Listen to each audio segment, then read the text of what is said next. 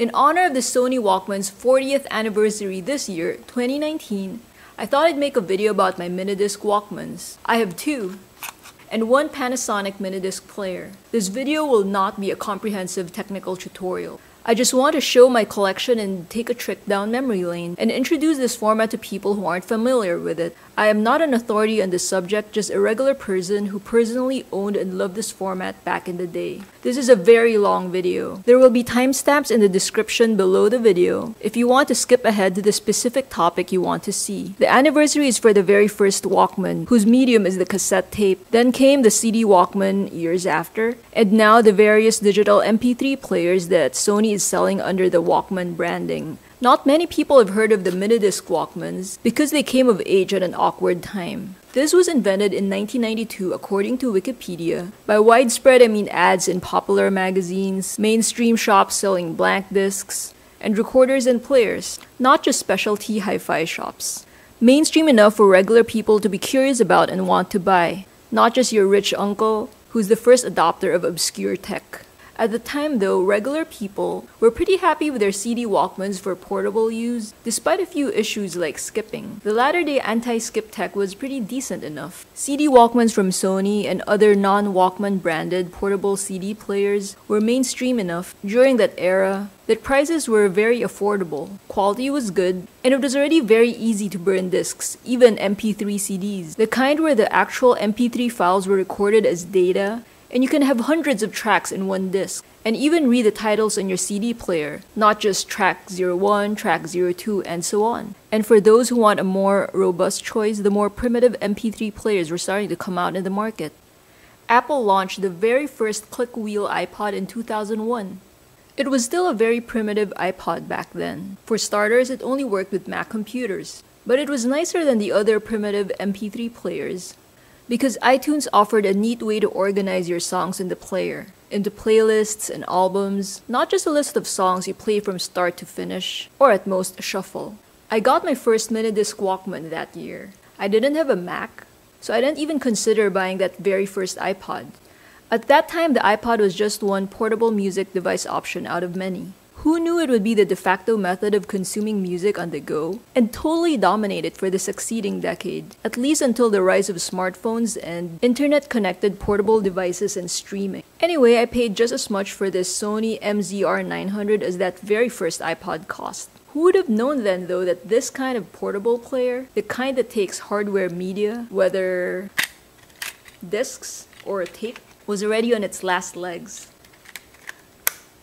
One benefit of the Minidisc format over the dominant portable music format of the time, the CD, is that it's smaller and it doesn't skip if you move around with it. But this costs a lot compared to CD players, whose prices have stabilized and were very affordable by the late 90s, early 2000s. Blank CDs too were very cheap by then. Another benefit is that the actual disc is more robust, protected by a hardshell plastic over the easily scratchable backs of CDs. Store-bought Minidisc albums were also hard to come by and were also expensive, while CDs were plentiful, have nice art, and were available in mainstream stores and were affordable. Lastly, portable CD players' anti-skip shockproof technology have gotten pretty good by then, that you could lug it around in a backpack during your commute without much skipping.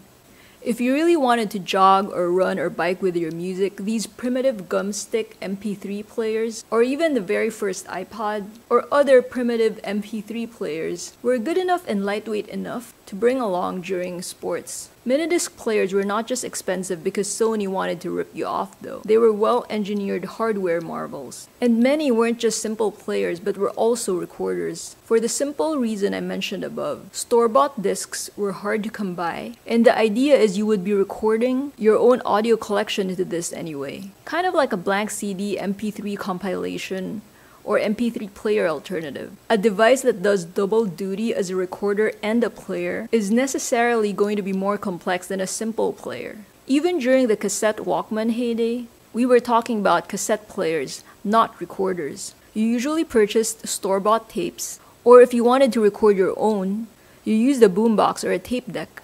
Usually, only reporters had a portable cassette player that did double duty as a recorder that has auxiliary inputs and microphone inputs. Everything I said is from my personal observations from living in that era and actually owning these devices. If you want more technical details and information about its history, just check out its Wikipedia entry or minidisc.org. Which brings me to the very first player recorder of this video, the Sony MZ-R900. This was introduced in the year 2000 and I got it in third quarter 2001. This is the box, kind of yellowed now. I knew being a hoarder would come in handy someday. It comes with an AC adapter brick, an inline remote control to which you plug in your earphones, a rechargeable nickel metal hydride battery, and the Minidisc recorder itself. The recorder player itself looks very nice, even until now. The material feels very premium. Not cheap in plastic. It's full of buttons, something we don't see in today's glass slab world where everything is an app on a touchscreen. The build quality is excellent. It feels like the type of device made to last a lifetime. Even if the tech is antiquated already, the actual hardware is still a lovely piece of art. It's got the silvery metallic finish that feels smooth, yet with just a bit of friction so it's not slippery. The paint job is matte, not a gaudy shiny metallic object. The only shiny bits are the little buttons. Speaking of the little buttons, it's been over a decade since I last used this, so I admit I had to reread the user manual before making this video. I lost the actual paper manual already, but thankfully found a copy online on Manuals Library. I'll link to it in the description below. The user manual is yet another throwback. You don't see such thick explanation booklets anymore nowadays for consumer tech, phones, even 2019 era audio players, and there's a mini revival, even in the age of streaming, of audio players that play uncompressed digital files, not just MP3s, standalone basic MP3 players, etc. They all just give you a thin folded quick start guide and a link to a website to download a program or an app. So many pages, and I read them all. And then I read the user manual for this blue unit, which I'll talk about later, but back to this silver MZ-R900. You know, when I said that it was meant to last a lifetime, it probably could have. The battery isn't entombed in the device, unlike modern devices. The gumstick rechargeable batteries have since melted over the years, but I was able to buy replacement ones on eBay. For the longest time, it was so hard for me to find. That's why I didn't think of making this video until recently. Apparently many e-cigarettes share the same rechargeable battery form factor. Thank God for the new trend of smoking USB sticks instead of Marlboro. There are two things wrong with this MZ-R900. The battery door doesn't lock in place anymore, and the open button mechanism is permanently recessed. I used this heavily for 5 years. It's understandable that there would be such wear and tear. It's also not technically a difficult thing to fix, it's just the physical, mechanical wear and tear. It's not like fixing iPhone home buttons where you have to open up the entire face and who knows, end up damaging stuff inside. The thing is, this device is relatively unknown nowadays. I wouldn't know who to go to fix it. Also, the next two Minidisc players I have, these two blue ones, fix this issue by using a slider mechanism instead of a push button one that ends up permanently recessed if you depress it too often. Kind of like physical home buttons on iPhones. So that's the top of this device, the open button that opens the MD player when pressed. You close it by simply snapping it shut. Next, the bottom of the device has the yellow Sony charging port, and 2 pins connect to the included external charging accessory that takes AA batteries. The middle part is a screw hole for locking in the accessory. The left side has the battery door and a jog lever knob. It is not a scroll wheel. You rock it up and down to run through menu options and then push inwards to enter or select. The right side is the same lever that operates the same way. While the one on the left runs through the menu, the one on the right runs or moves through tracks. Move it up to go to the next track as the printed icon indicates, and you move it down to go back to the previous track. Pushing it in plays the selection as the universal triangle play icon indicates. The play icon isn't printed, but is an actual silvery metal that they put inside a recessed piece of the face. It's not even just embossed. The triangle on the upper left is a hollow carved out triangle pointing downwards, indicating the direction you open the MD player. My latter model no longer has this over-designed feature, instead opting for a simple white painted indicator.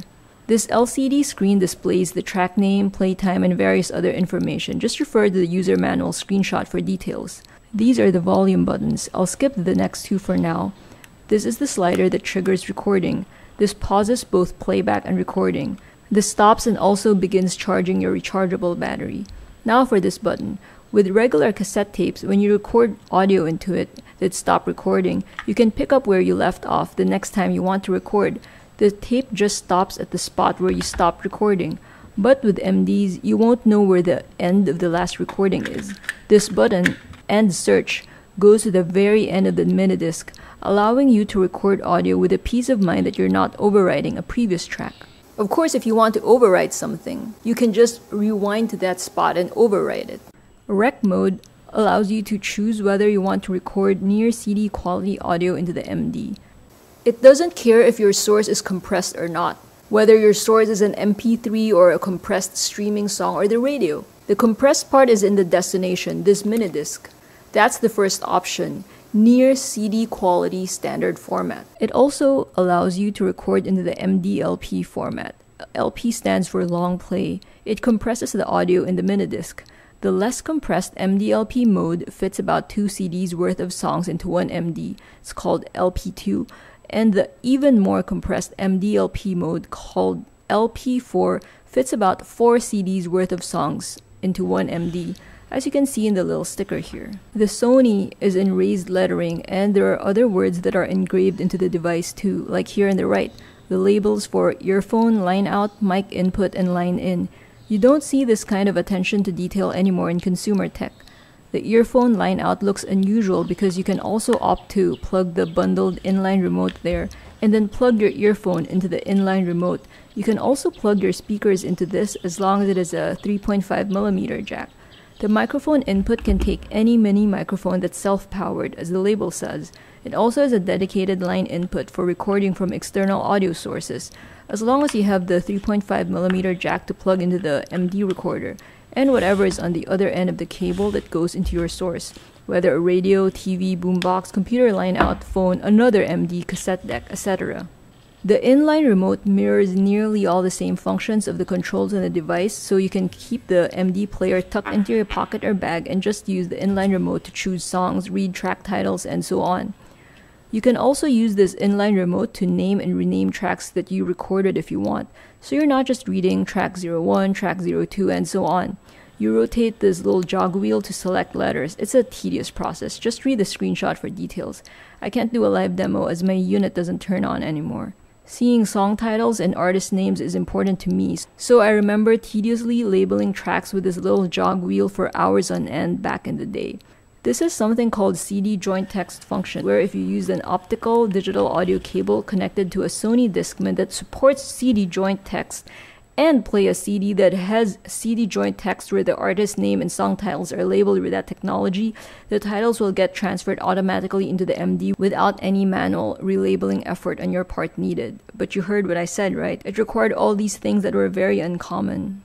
You record into this player in real time, basically. You sit and wait while your source plays out the audio, and the recorder records the audio as it's being played. If you activate Record Synchro, it will only start recording once your source starts producing sound. That's nice because it's not like cassette tape days when you have to simultaneously press play on the source audio and the destination cassette recorder. The manual speaks of a digital input if you use an optical cable, but that's not digital in the way you think of, like moving files with a USB cable. It's digital in the sense of sending digital signals, the way, say, on TVs, HDMI sends digital signals versus RCA cables. If you use a regular analog 3.5mm audio cable to record, it can auto-detect gaps of silence in between tracks in your source audio and make the succeeding audio a separate track on your MD. That way, during playback, you can skip to the next track with just one click, the way you do on a CD, instead of tediously fast-forwarding, playing to see if that's the right song, then fast-forwarding a bit more to go to the next track you want, and repeating it when you want to rewind. Although in some latter, higher-end car cassette players, I noticed they can also auto-detect gaps of silence in store-bought cassette tapes and fast-forward skip to the next track. But that wasn't very common. Sometimes it doesn't auto-detect the gaps between songs though, because sometimes there's a hiss or something in the source. When you use the digital optical cable and record from a digital source like a CD, it can auto-detect the gap better and make tracks with less error, although it's still not foolproof. That's where this last button on the device comes in, the T mark button. You click it to manually place track marks between songs. As I mentioned, you can skip to the next song, skip back to the previous song without rewinding and waiting if your track marks are all set up. Whether manually with this T-mark button or the auto detection the recorder did, you can fast forward or rewind also if you don't have track marks set up or you just want to move ahead or go back to a specific point in an audio track. There are also some more playback options I won't go into. You can just see the manual for that, like 2x speed playback or slow down playback, and you can also program a specific sequence, kind of like a playlist. You can also bookmark parts of the audio to go back to. I have never used these options, but it's popular among language learners who use these devices. You can save specific settings into each disc, like this disc. You can program a specific sequence or want it to repeat or want it to shuffle at random. You can save specific preferences into each disc. This blue one is my second MD recorder player. It's a Sony MZ-N910. Released in 2003, I got it in 2005 or 2006. It's slightly heavier than the silver one but has the same built-to-last build quality. The same very premium feel, the same satiny matte feel with a slight friction for a good grip on it. The paint job may be blue, but it's not cheap looking or plastic or glossy. I got this secondhand in Taiwan. It retailed for a similar price as the MZ-R900, which cost around the same price as the original iPod in 2001. The recording functionality is similar to the first unit.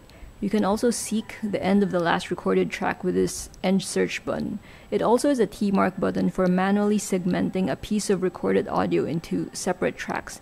You can also bookmark parts of the audio to go back to, just like the first device. Just like the MZ-R900, you also get to choose between standard play, near CD quality, and 2 levels of compression of long play, LP2 and LP4 modes using MD-LP.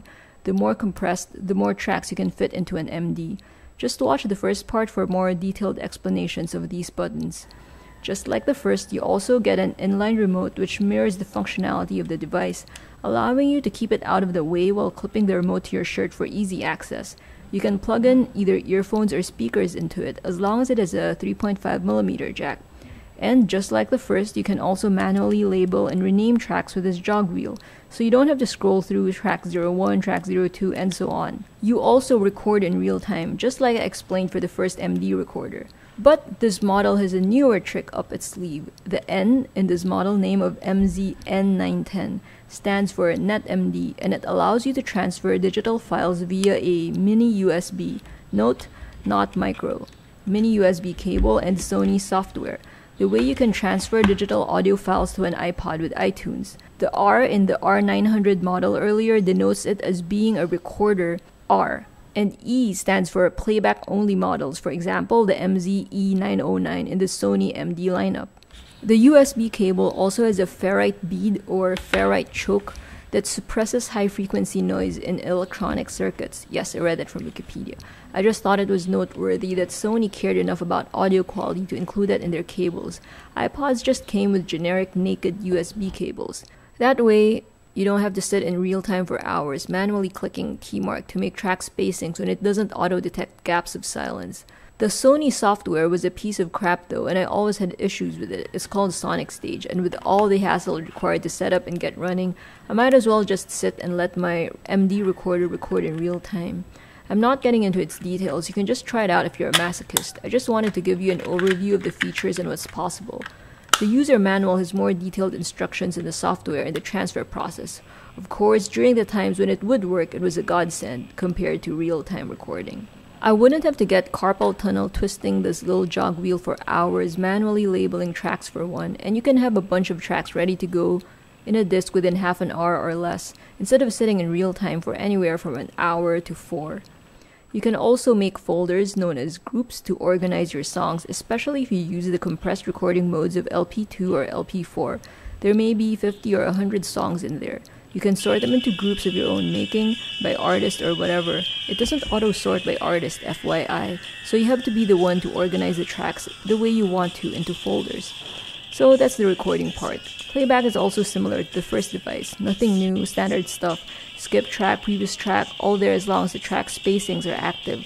You can also manually fast forward and rewind, play, pause, stop. Still has the arcane features like sped up playing, slow down playing, bookmarks, program a specific sequence kind of like a playlist. Just see the manual for more. If you click the charge button, it charges your rechargeable gumstick nickel metal hydride, drawing power from the wall outlet. It also has this external charger accessory that takes AA batteries that extends its battery life. There is only a jog lever knob thing on one side at this time. You operate the menu with a 4-way directional button, clicking the middle to select. My final MD player is also blue. This is a Panasonic SJ-MJ10. This was released in 2001 and I got it in 2005 or 2006. This is a much cheaper device, which I also got secondhand in Taiwan like the MZ-N910. It's a simple player. It doesn't have a recorder feature. I guess Panasonic figured that by the mid-2000s, the format has sufficiently matured that you probably have your own recorder or a deck that you recorded audio into blanks to, or maybe even scored some store-bought MDs. Because remember, I mentioned that in the early days of this format, they didn't really sell these cheaper playback-only devices, mostly the more expensive recorder-player combos for the reasons that I also explained already. The finish and build quality also felt cheaper than the first two. It's also lighter, and the paint job looks more cheap and shiny, but yeah, it's alright, it's cheap. The icons are standard and self-explanatory. Play, pause, skip track, previous track. You can also fast forward or rewind to specific points. Seeking tracks also work if you recorded track marks correctly in your MD. This also comes with an inline remote, and even with an interchangeable faceplate. You can plug in any earphone headphone speaker that has a 3.5mm jack. It also uses the same style of removable and rechargeable gumstick nickel metal hydride battery as the first two that I showed. In the late 2000s, Sony updated the Minidisc format with a high MD. It's not backwards compatible with these MD players. The high MD disc has a similar physical appearance and dimensions, but it can record a lot more data. And high MD recorders are similar to NetMD in that you can directly transfer digital audio files to the high MD device with their Sonic Stage software and a mini USB cable. There's also a Type R and a Type S segmentation during the latter days. I don't remember the difference anymore. I didn't buy that one anymore because I was over MDs and over being a masochist by then. I had started using MP3 players. Now let's talk about media. It looks like a shrunken down floppy disk but with a sturdier case. The internal disk is optical media, like a CD, not the black filmy material of floppy disks. Some can fit 74 minutes of songs and some can fit 80 minutes of songs in standard mode. That's near CD quality. You can fit more in LP2 and LP4 modes. I discussed this earlier. Check the timestamps to go back to that point. These are all my MDs. I made a lot of mixtapes on them, or mix mini discs to be precise. I still have a lot of unrecorded blanks here because I kept thinking I needed to save blanks since they weren't as cheap as blank tapes. So sometimes I'd overwrite a previously recorded mixtape MD. Little did I know that I won't even use this format for 10 years, hahaha. I bought all these blanks in Taiwan. MDs made bigger inroads there in the mid-2000s than back home in the Philippines. Like these two sets that even came with vertical holders. I also have these two MD carrying cases that were made specifically with Minidisc dimensions in mind. Also the soft pouch that's made for MD players. These two players still work after I bought these replacement batteries. The silver one, the very first one I had, it doesn't work anymore because the open button is already broken. These two use sliders, more durable.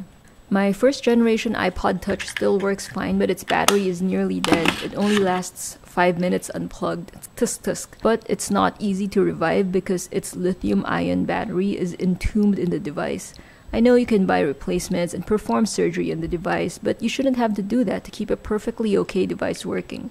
Whereas these devices, they don't become expensive doorstops or electronic waste just because the battery is dead, because they're meant to be interchangeable. They're not disposable batteries either since they're rechargeable. You can easily modernize these devices by making them Bluetooth capable by plugging in a 3.5mm audio cable in their line-out port and connecting that to a Bluetooth transmitter.